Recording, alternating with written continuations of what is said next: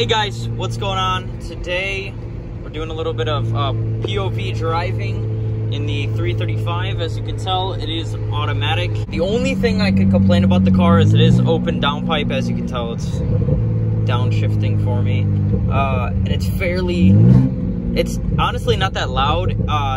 It's just really obnoxious drone. Look at these people, they're just in the middle of the road. I can't even pull up all the way. So my only complaint is that the open downpipes drone quite a bit. I actually really like how it sounds, especially because you can hear the turbos very well. Other than the drone, the only other issue is that it does vibrate quite a bit, but again, it's shooting the exhaust. But again, it's shooting the exhaust straight out, straight underneath the car, so there's always gonna be some,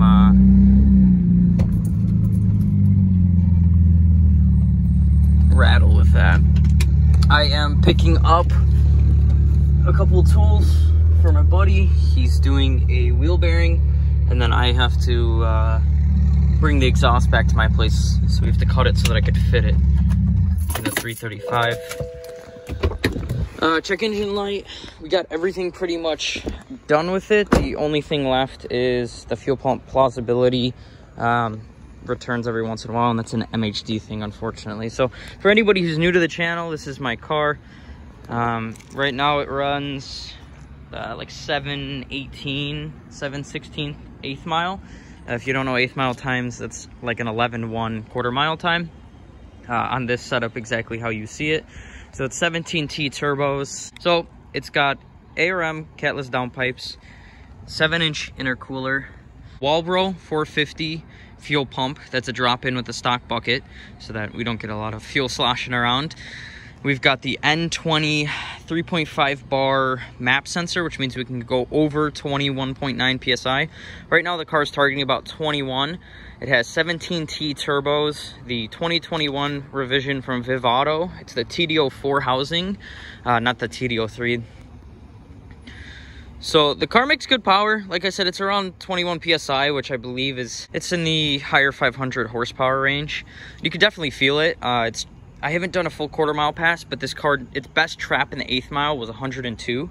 So to be able to go down half of the quarter mile at 102 miles an hour is pretty good, pretty strong and healthy. If you haven't seen any of my other videos, this car did go through motor about 150 miles into me getting it. I bought it for 1,100 bucks with blown turbos. I replaced the turbos, and about 150 miles later, the engine, I think it spun a rod bearing based on all of its symptoms, unfortunately. So yeah, spun a rod bearing, and shortly thereafter, I put a 102,000 mile motor in it. This car has 164,000 miles. I'm gonna go grab my tools, and then we'll get back to driving. I know it's a POV driving video, but I just wanted to show you guys what the car is all about. Got the tools I needed. This is just gonna go right here for now. Go. It's just a short 10-minute drive to my buddy Alex's. We're gonna go take care of that now.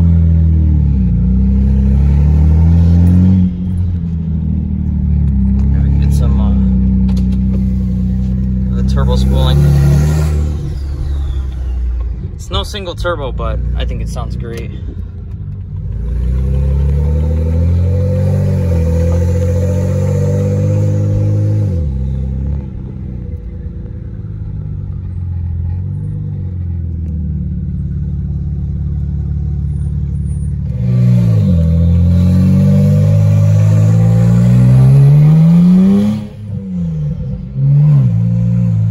So it's still warming up a bit.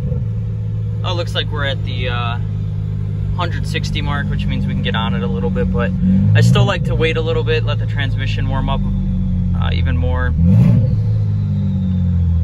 Look, we found a wild 335.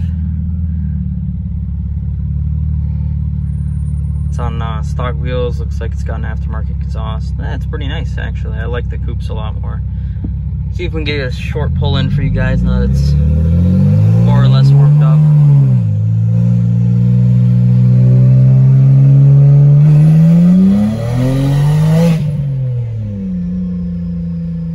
Yeah, it's pretty rowdy.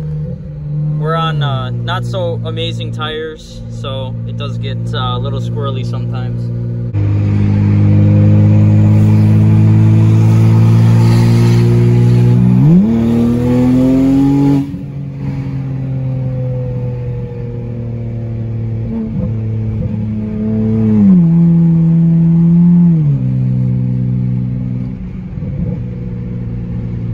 See if we can get one more pull in. Oh, good. I literally have a video, actually one of my most viewed videos, no, the most viewed videos right here on this road.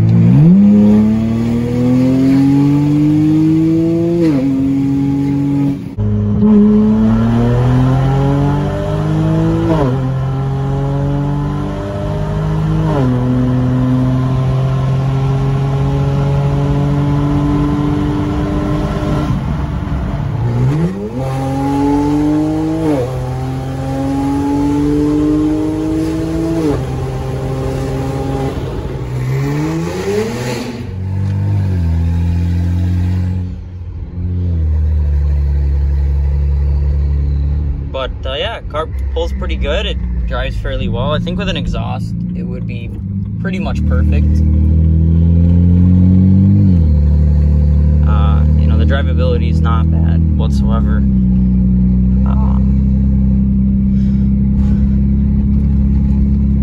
So we're not on the highway, so I can't, and I'm not going on the highway because of that drone issue. Like I said, it's not really pleasant. Anything over 75 miles an hour is just insanely annoying drone wise. But I just want to give you guys a good feel what it's like, especially with just upgraded twins. A lot of people go all out, don't make a lot of videos like this. The only issue is that the brake light comes on, and then obviously the traction control. It doesn't go into rear wheel like it usually does with a fault like this. I think I can check through XHP, but I haven't looked into it much. My last car used to do it towards the end, right before I tore it down and then sold it. I was planning on going single turbo, and that's that deserves another 2 videos on itself, but I don't really want to get into it. I mean, that car did the same thing, and it ran fairly well.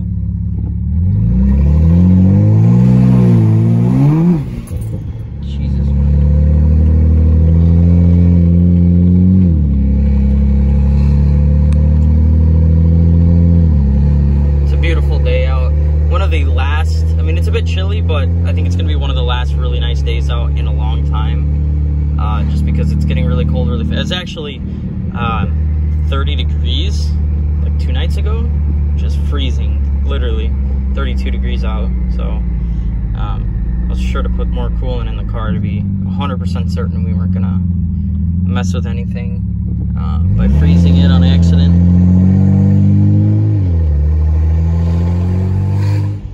I just love hearing that. So the setup on the car, I have stock diverter valves open, charge pipe, 7-inch intercooler, stock outlet, and then open inlets. What that means is I only have screens on the turbos. I don't have inlets, so I don't have intakes. My intakes are kind of like what the single turbo guys do with the screen, just both turbos. So it sounds really gnarly, especially with the open downpipes. You can hear the turbos.